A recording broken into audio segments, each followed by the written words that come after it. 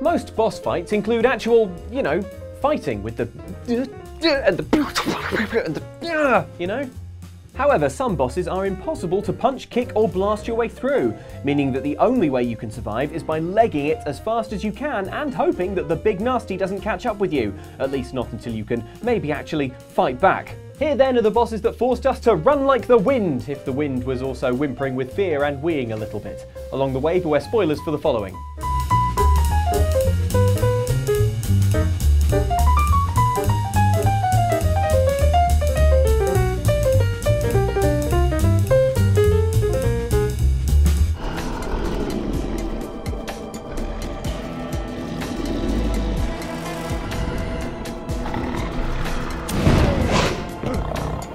Luchadors are strong and skilled athletes, however even they might have a hard time beating up something the size of 4 London buses. So when you come across Alebrije while playing 2D platformer brawler Guacamelee, your best bet is for you and your mask to get out of there pronto.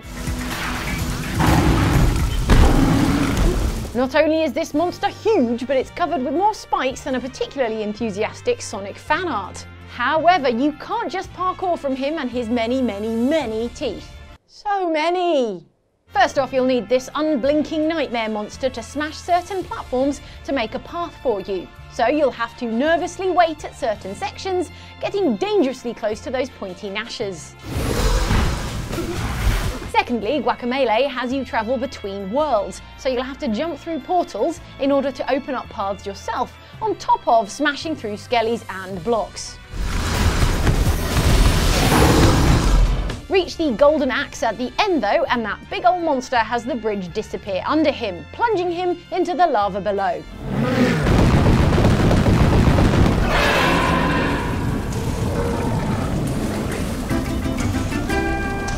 This not only frees you from his terrifying chompers, but also awards you the achievement That's One Big Gato Frito, which means fried cat.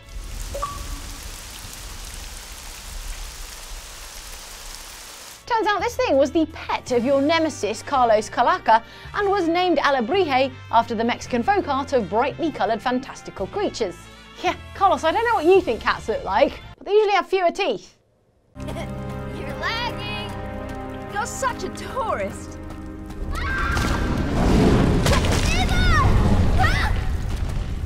What's happening? Amanda, can you hear me? Amanda! Lara Croft ends up running from a lot of things. Boulders,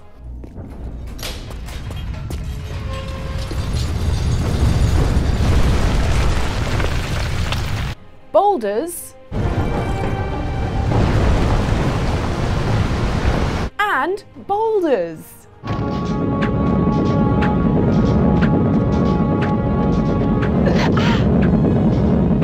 I'm sensing a theme. But when facing non-boulder enemies, Lara has a way of dealing with them, or more accurately, 2 ways of dealing with them, her twin pistols.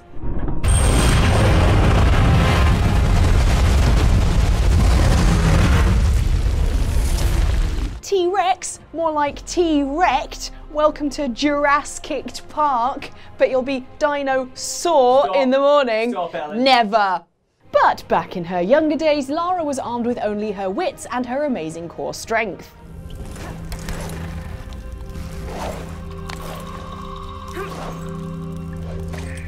In Tomb Raider Legend, on an excavation with her university colleagues in Peru, Lara and her friends dig up more than they bargained for, as a horrible demon smoke monster picks them off one by one. It's her!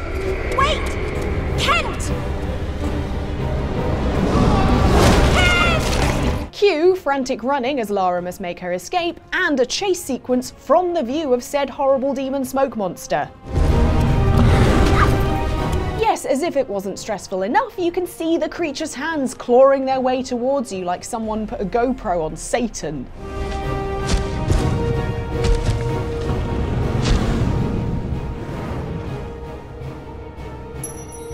Whew, escaped. And that was the end of that nightmare. I assume we'll never see that monster ever again.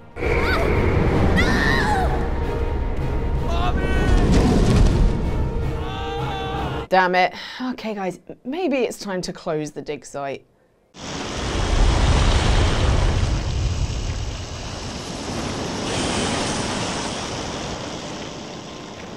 Sekiro Shadows Die Twice is all about learning to beat brutally tough bosses.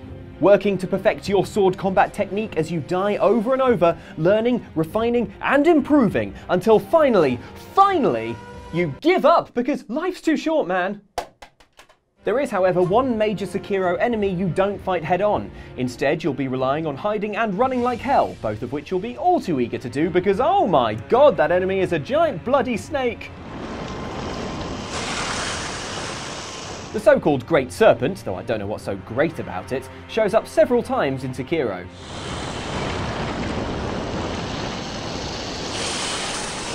It can eventually be killed much later in a surprise attack if you make it that far, but for now your only hope is to flee from this slithering skyscraper-sized snake boss. The serpent uses a maze-like network of caves as it hunts for a shinobi snack, which means to keep yourself undigested, you must avoid its keen gaze and, more critically, avoid vomiting in terror.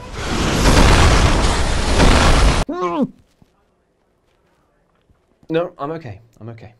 Far from fighting the serpent fair and square, your only hope of victory here is making a break for the next bit of cover whenever the snake is pointing its great scaly face elsewhere, until eventually you're able to hide, then jab the great serpent in the eye when it least expects it.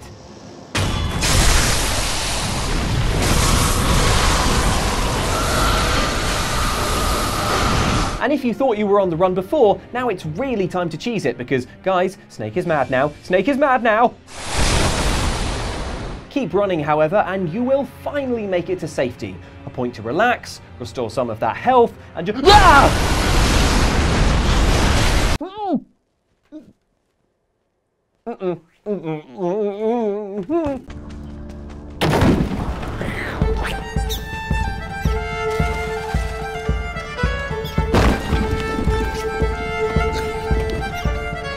Unravel's main character, Yanni, is cuter than a kitten in a Pikachu costume.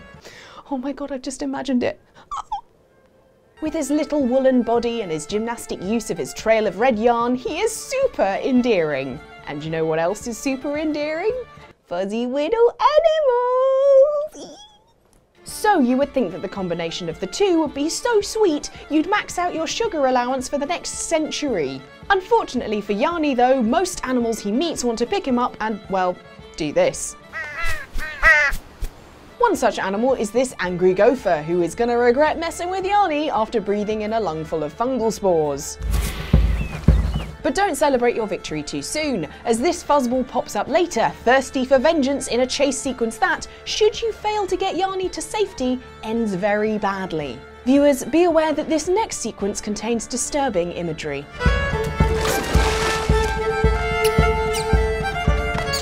And if you've been affected by Gopher Attack, please call our Gopher Attack hotline.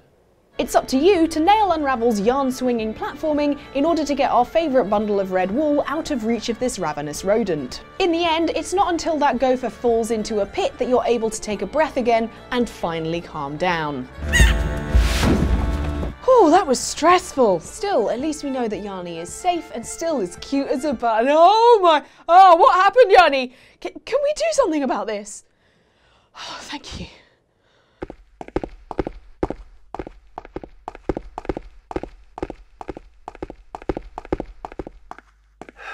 When you're in a life or death situation, it's important not to lose your head. Unless that head is a pyramid head, in which case do try to lose him, because that mother flipper is coming for you.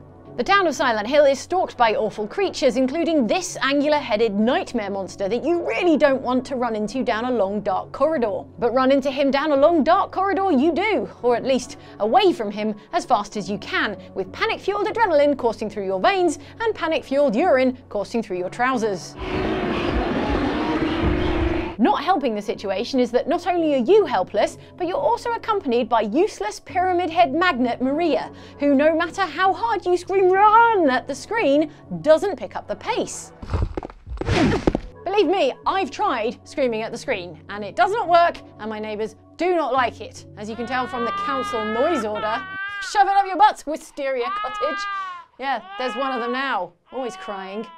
What's more, you have to get to grips with the fixed camera that switches perspective every time you reach a corner.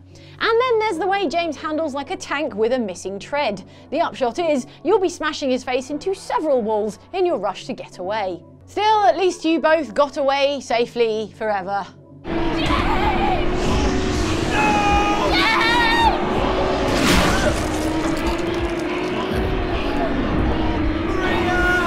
Damn it, Maria, I said run! Yeah, say it to my face, mate. Filthy vermin, you can't escape from me!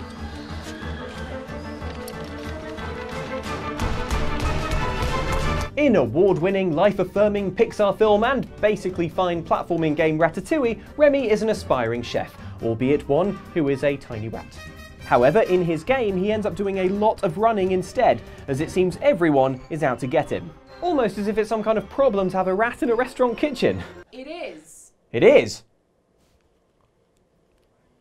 Yeah, Antonio? Yeah, shut it down. Yeah, shut it all down. Yeah, the rat. Apparently. I know! Well, hapless Chef Linguini certainly knows this, so after he spots Remy when taking out the trash, a chase sequence ensues that leads them through the streets of Paris, City of Lights, and also trash and boxes.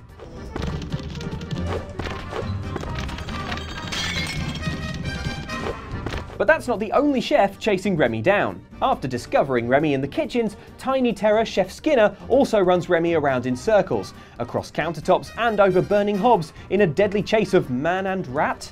I'll tell you what, in this kitchen they must keep all the cuts of beef on the top shelf because, you know, the stakes are high. Luke, I'm going to need you to clear your desk. Your leaving drinks are at 4. Aww. Later, Skinner pursues Remy through a market and later still through the dining area of the restaurant. Geez, Skinner, at this point, is it really about the rat? What are you really chasing?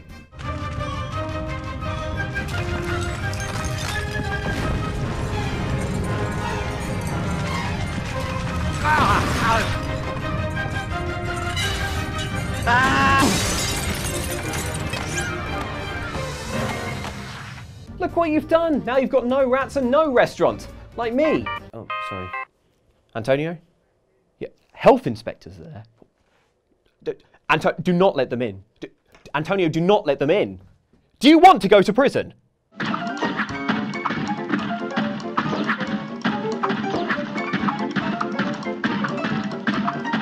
Whether you're getting shot at by a giant potato or crushed by a giant skeleton, Cuphead is all about taking down big bad bosses with his finger guns. Pew pew! Pew. However, there is one boss that you can't fight, and it's this great big Cyclops. This brute moves at such a pace that any bullets you do fire would be useless even if they did do damage. So all you can do is run and jump across a tricky set of stone platforms, which this scary Cyclopean keeps breaking with his massive hands. Or, to be fair, he might just be, checking where they are with, assumed lack of depth perception. Either way, the Cyclops is on your tail, destroying half the building with him, and thanks to floating pyro head slowing you down, you can end up getting pretty close to his palms of pressure. Fortunately though, it seems that the Cyclops' feet aren't as steady as they could be, and he falls down just as you reach the end of the pit, allowing you to make your escape. Hey Cyclops, hope you enjoyed your trip. Guess you could say we gave you the slip. Did you pop your Cyclogs? Yeah, when you're out of here as well, just pop all your belongings in there. We're going to roll your leaving drinks into Luke's. That way we only have to buy one cake.